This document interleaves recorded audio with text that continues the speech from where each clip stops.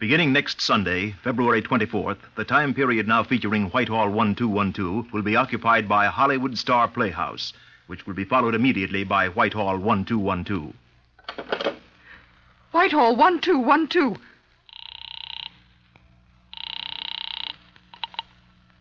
This is Scotland Yard.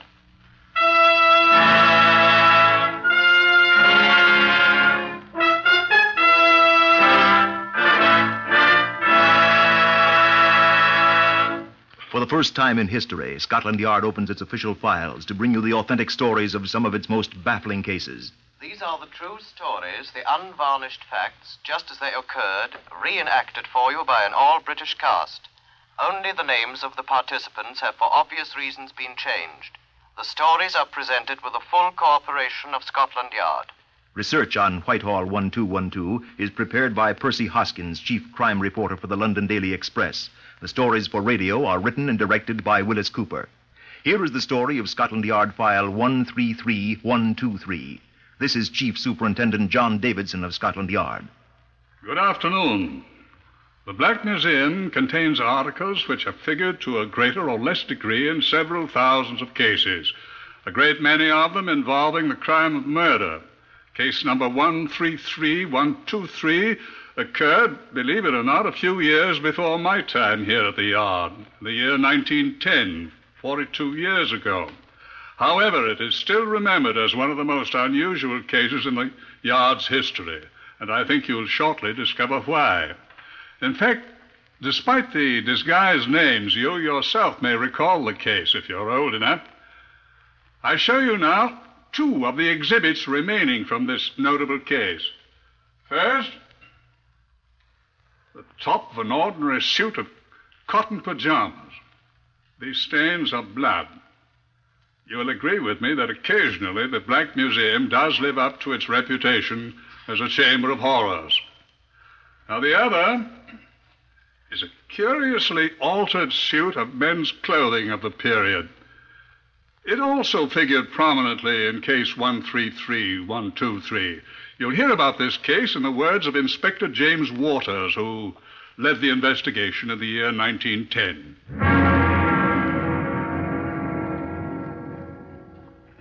The man who put me onto it was a wretched busybody, and I didn't like him very well. I sat scribbling aimless words on a block of yellow paper as he talked. I fully realize it's none of my business, Inspector Waters, but I feel it my duty as a British subject, sir. Go on, please. In my opinion, he's murdered her. Oh, come now. Bear with me, Inspector. I'm listening, sir.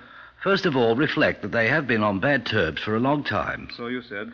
So he had plenty of, what do you call it, motive? Motive, yes. So you see. I'm afraid I don't, sir. Eh? I mean, what you have is the information the man has given you, that his wife was visiting relatives in America. In Los Angeles. Los Angeles, he says, and that his wife died there and was buried in Los Angeles. That is true. Well? I believe he murdered her and hid the body. But, my dear sir, there's no evidence that he... Pardon me, sir, there is. What?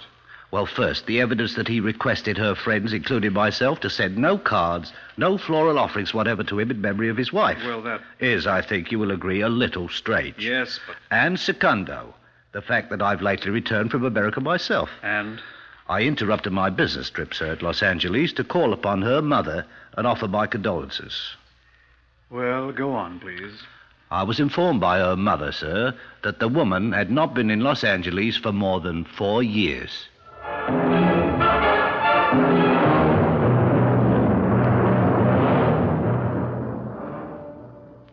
I called on the widower at his house in Camden Town, number 39, Hilldrop Crescent.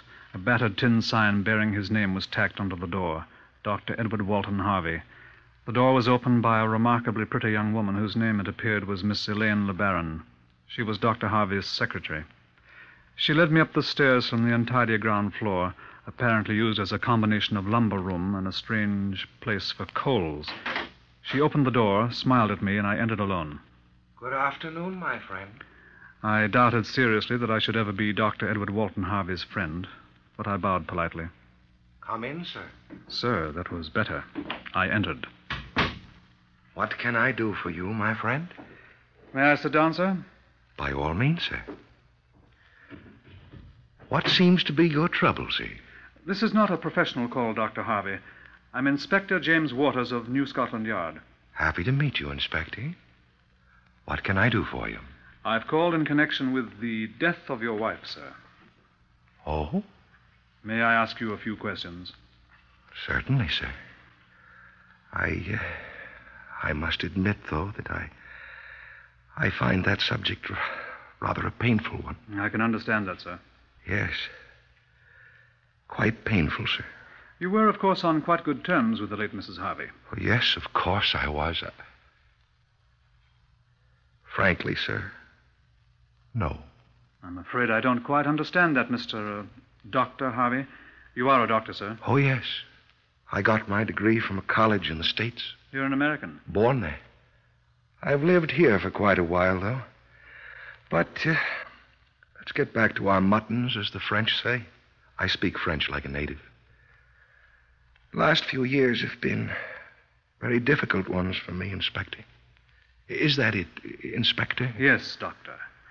How have the last few years been difficult, if I may ask? My wife was a wonderful woman, but she was in the theatrical profession. A singer. I'm afraid not a very good one. In the States, you see, she wasn't much of a success, but over here, I trust you'll pardon me, but the standard of excellence in your music halls, do you follow me? I'm inclined to agree with you. Then she was more successful here in England. She certainly was. She didn't sing any better, but an American, you know. She made a lot of money. Some rather strange friends, I'm afraid. Bohemians, you know. Yes. Well, we got to quarreling. I think you'll find that that's no secret.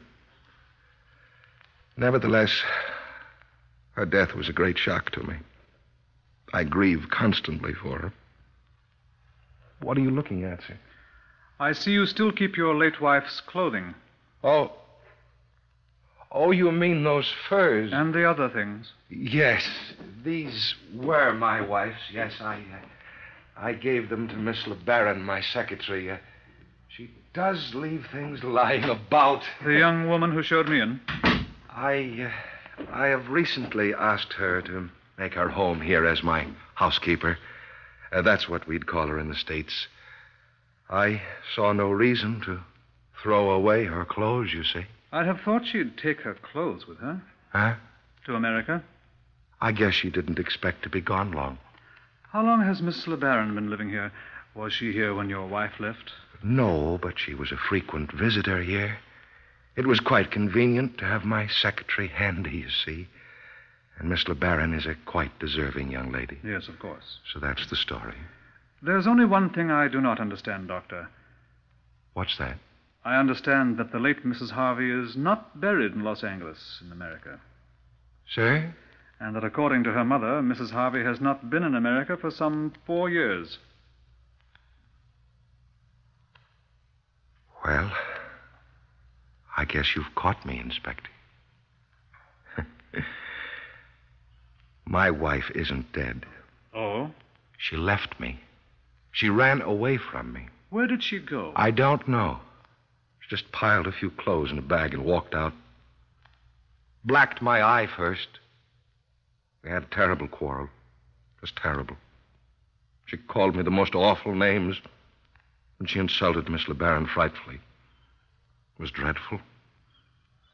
Then she rushed out of here, shouting for a cab to take her to Charing Cross. Well? That's the reason I gave out the story she'd gone to America, Inspector. That's why I gave out that she died there. How do you know she is not coming back? She'll never come back. Really, Inspector, a doctor has to have some dignity. I don't want people to know my wife has run out on me. I'm afraid you may find, though, if you don't mind my saying so, that you've been quite unwise. I didn't ask your advice, sir. I'm not giving it. If your wife returns and finds you've given away her clothing... I tell you, I know she's not coming back.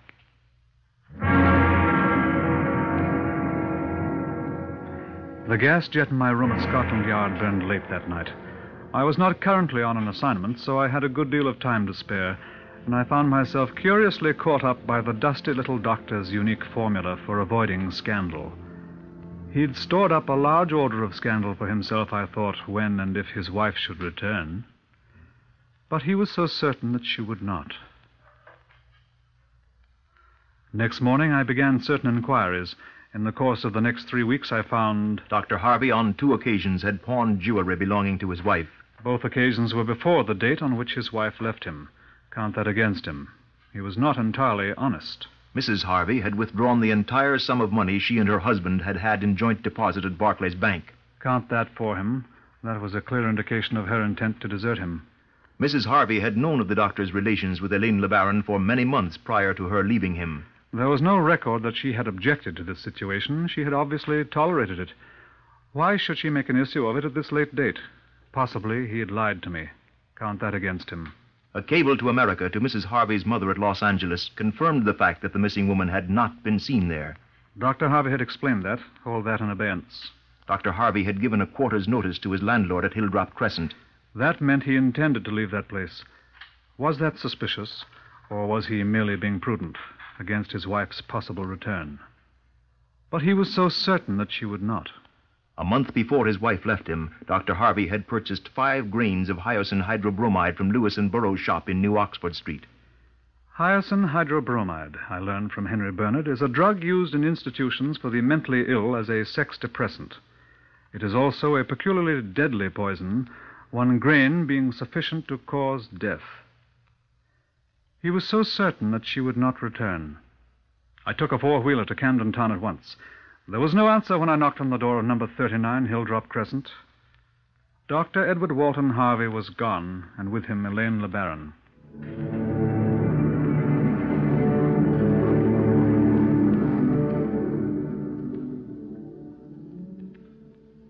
I went back to my office at Scotland Yard to do 2 things. First, I caused notices to be sent to every police station in England, Scotland, Ireland, and Wales with the descriptions of Harvey and Elaine LeBaron, raising the hue and cry from the North Sea to Land's End for them.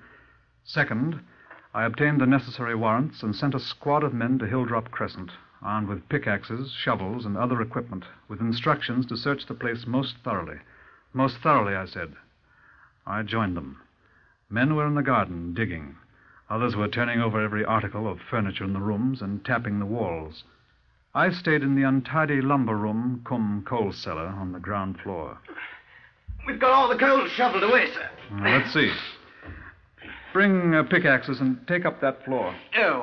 Get cracking. All right. George! The garden was in ruins. Curious bystanders had appeared to give gratuitous advice to the sweating detective constables. I watched anxiously as one worker drove the point of a pickaxe through a water main. The landlord stood by and swore softly to himself. Nothing happened. I wondered if I had not been a trifle precipitate. Still, one can't take chances. Inspector Waters! That came from inside the house. I sprinted back from the garden. What is it? I called. Yes, sir. Found something, sir. Yes, sir. Looks like a bit of a man's shirt, sir. Yes. No. More like a woman's dress. I think this floor's been taken up before, sir. Must have been, else how did that get down there? Tell you what I think it is, sir. I think it's a pajama jacket. See? Broad stripes, gaudy like. Go ahead, dig some more. Carefully now, carefully. Morgan, just run upstairs and see if the chaps up there have run across anything that matches this piece of whatever it is. Yes, sir. This is wrapped around something. Use your hands, not the shovel. Yes, sir. Steady. Yes, sir. Something here, all right, sir. Oh, well, what is it? Oh, what do you want? Oh, did they find something upstairs? Let's have it. Here, let's compare this down there. Here, catch. Got it. Matches all right, sir. Told you it was a pajama jacket, sir. These here pajama trousers matches it perfect. Oh, go on, dig it out. There it is, sir. Dig it out, dig it out. There it is. Pull that stuff off it. The pajama jacket, sir. Devil blame me blind. What is it? Looks like a side of beef, sir. And blimey, is an eye.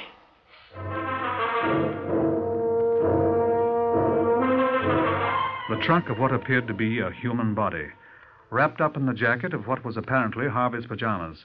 It had been efficiently, professionally dissected. It was impossible even to determine whether the body was that of a male or a female. It was removed to the pathological laboratory for examination by Henry Bernard. Back again in my own office, I received the first report on the search for Harvey and Miss LeBaron. The pressmen had discovered our activities at Hilldrop Crescent, and most of the evening papers carried articles about the missing doctor and his secretary. An excited gentleman with a hoarse voice and a green bowler hat burst into my office. He smacked the desk vigorously with a copy of the Express. I knew it, sir. I knew it. I told him at the theater as soon as ever I saw the newspaper. One day there'll be a murder in that family, I said. Madame Rene was a great artist, sir, and I mourn her. My dear sir, who on earth is Madame Rene? She was the wife of this fiend, sir. The late Mrs. Harvey. Alas, I knew her well. They said you had some information for us, sir. My name is Ponsonby Diggs, sir. D-I-G-G-E-S. The same as the actor Dudley Diggs, although I'm no relation of his. I am a dramatic tenor, sir. I have appeared with Madame Rene at the Metropolitan, Holborn Empire, and many of the other music halls in London, as well as the Hippodrome, Manchester, and in most of the principal cities of the provinces. I am not unknown. The information, sir, if you please. What information, sir? Oh, yes. Oh, yes. I have heard that viper say many and many a time, sir. What viper? The unspeakable Harley. Dr. Harvey. Oh, Harvey, indeed, yes. You are correct. I have heard him say many times that he has always been enamored of the Belgian coast as a holiday place. Oh, very interesting, I'm sure. Well, thank you, Mr. Diggs. At the real point of my visit, sir. Only yesterday morning, perhaps even as you and your men approached Hilldrop Crescent, I saw this fiend. Where? In Victoria Station, sir. Oh, no, but bear with me, I beg you. The boat train for Folkestone leaves from Victoria Station. Folkestone? The port for Antwerp, my dear sir. Information at once was transmitted to the Belgian police. It was a mystery to us how they could have left England, but this was too good a lead to be ignored. Later in the day, information reached us from the police at Folkestone that a man answering to the description of Harvey had been seen by a railway porter, and again by a news vendor who recognized him from his photograph in a newspaper. Elaine LeBaron had not been seen. I visited Henry Bernard, the pathologist, in his laboratory. No, Inspector Waters, I'm still unable to determine the sex of the body you found. The fellow who did it was a very good technician. The merest shell of a body. Looks like a doctor's work. Certainly someone with a considerable knowledge of anatomy. Very workmanlike. No identification, possibly. Well, we shall see. I will say that identification will be most difficult, but I have only just started. Yes. I did discover one thing which I hope will be of help. What's that, sir? I found 2.7 grains of hyoscine hydrobromide in the remains. Message from the Belgian police at Antwerp. Industriously searching city for trace of fugitives, but no results as yet. Have placed special attention to all transatlantic steamships sailing from this port and hope to report progress in course of hours. Rely on us. I hadn't thought of that. Certainly they go further away from Antwerp. Harvey was an American after all. If he could escape to America, we might never find him. I must stop up that hole. Many ships at sea are already equipped with the wireless telegraph, I remembered, and instanter caused messages to be flashed out to all of them, with special reference to ships sailing from Antwerp, warning them to be on the alert for Harvey and LeBaron. Another message came from Antwerp. Your Dr. Harvey seen and positively identified by former patient of his now living in Antwerp. Girl was not with him. Sending you further details. I spoke with Henry Bernard again. I'm coming along, Waters. Found the evidence of the poison, and I shall identify her for you. Find out for me whether the woman ever had an appendectomy. Oh, what, sir? An appendicitis operation that left a scar on her belly. I found out. She had. I told Bernard, who grunted. Nothing more from Antwerp. Where was the girl, I thought? Had Harvey murdered her, too? Ruefully, I thought we don't even know for certain that he murdered his wife. What we wanted was Harvey. Experience of Captain Horatio Sowerby, RNVR, master of the steamship Claverhouse, Antwerp for Halifax, Nova Scotia. As we moved down the river Scheldt to the sea on the start of our voyage, I stood on the bridge with the pilot. Few passengers were on deck, it being a very dismal day. However, as I glanced down at the bows, I observed two men standing on the main deck of the forepeak. My attention was directed to them by the fact that they seemed to be holding hands. I was astonished to observe that the younger one placed his arm about the other in a most affectionate fashion. I'll have a little talk with those two, I said to myself. They walked back to their cabin, arm in arm, as I watched them, unobserved. Message from the Antwerp police. Unable to discover any trace other than the one reported of fugitives Harvey and Le Baron. Cannot find any indication they may have sailed for America. Shall we continue our search? I talked again with Henry Bernard. I'll tell you when I find out, Waters. See this fragment of skin? Yes. If I can prove to a jury that that is an appendicitis scar and not a fold in the skin caused after death, we shall pretty well have identified her. Can you do it, sir? I don't know. Continuing the experience of Captain Horatio Sowerby. I made it a point to speak to those two I had discovered holding hands. Pleased to meet you, Captain, sir. This young man is my boy. I'm taking him on a sea voyage for his health. Very delicate. Your son, sir? Eh? Oh, yes. You don't look like your father, young man. Don't try to talk, son. That's a very bad case of laryngitis, Captain. Very painful, dangerous for him to try to talk. I see. You're a doctor, sir? Me? Oh, no. Well, I hope you enjoy your trip.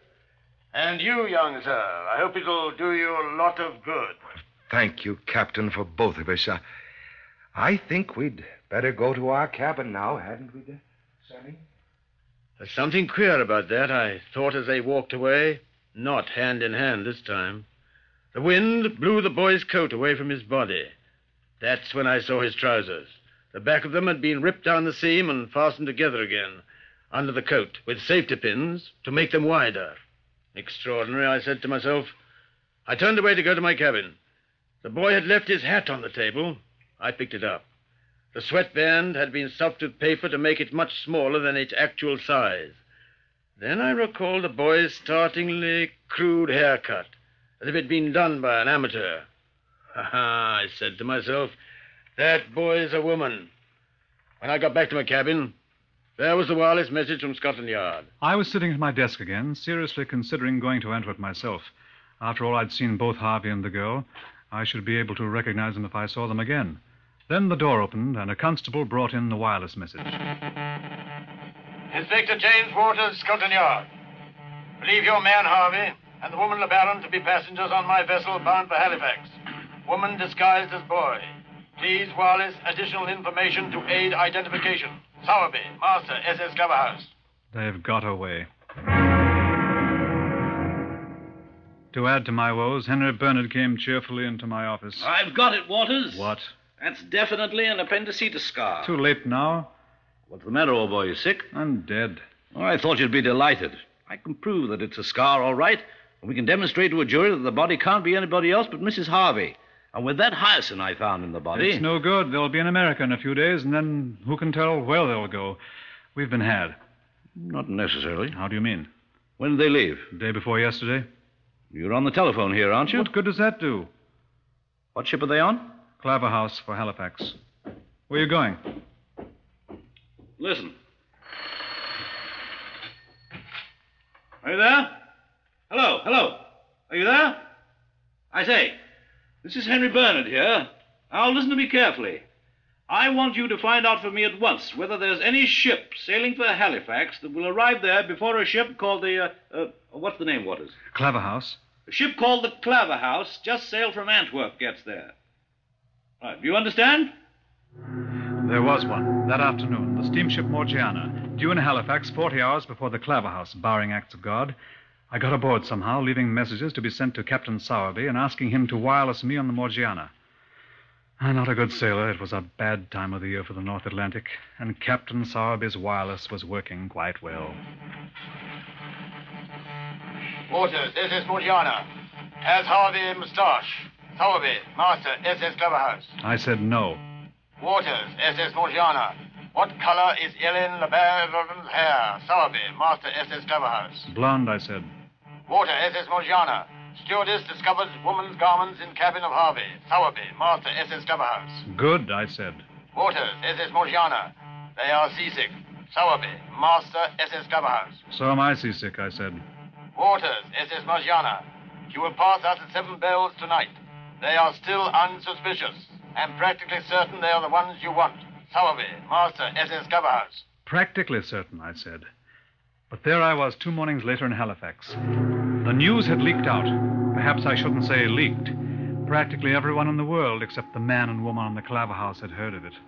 The pressmen were in Halifax, some 40 strong. As the Claver House dropped anchor at Quarantine, we all crowded aboard the pilot boat. I went over to the Claver House in a rowing boat with the pilot. Captain Sowerby met me at the Jacob's Ladder. They're in their cabin, Inspector. Where? Come along, please. A few curious passengers stared at me as I followed him to the cabin door. This one. That you, Stewart? It's Captain Sowerby, sir. Just a minute, please.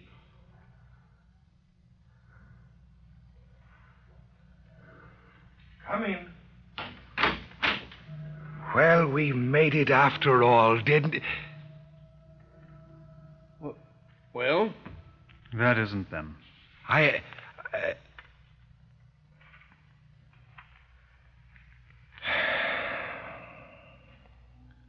recognize you, Inspector Waters. Oh, stop it, darling. We didn't make it after all. I don't know how you got here, Inspector, but I'm ready, I guess, eh? You won't have to take her, will you? Edward Walton Harvey and Elaine LeBaron, I arrest you both for the willful murder of Cora Harvey. I warn you that anything you say will be taken down in writing and may be used in evidence. Come, gentlemen, while the lady changes her clothes.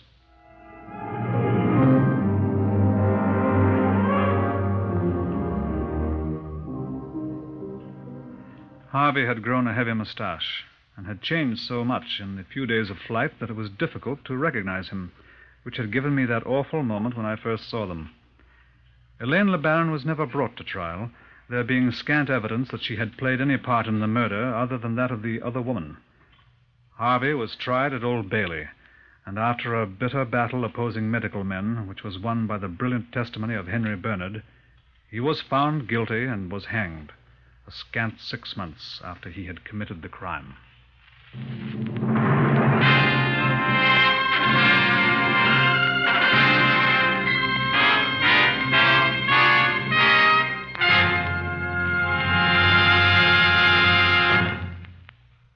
You have heard another in the series Whitehall 1212, compiled from the official files of Scotland Yard. Research on Whitehall 1212 is compiled by Percy Hoskins of the London Daily Express, and the stories for radio are written and directed by Willis Cooper.